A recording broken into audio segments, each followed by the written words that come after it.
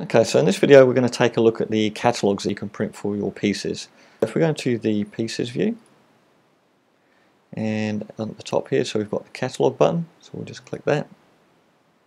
And you've got some different options that you can pick here, so you can set how many you'd actually like to have printed on a page, so 1 through to 12, and you can select whether you want direct suggested retail or wholesale prices, and whether or not you have the descriptions as well.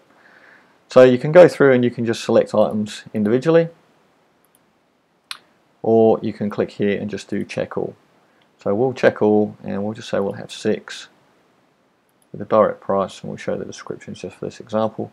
Press continue, and there we can see, so that gives you the print preview of what you're actually going to get. So you can see on here the item name. This would actually have your company logo and your company details on there. Picture.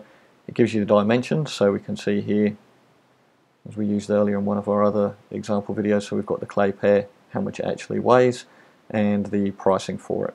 So that's something that you can actually give to your customers, and you can show them the items that they've actually got the choice of purchasing.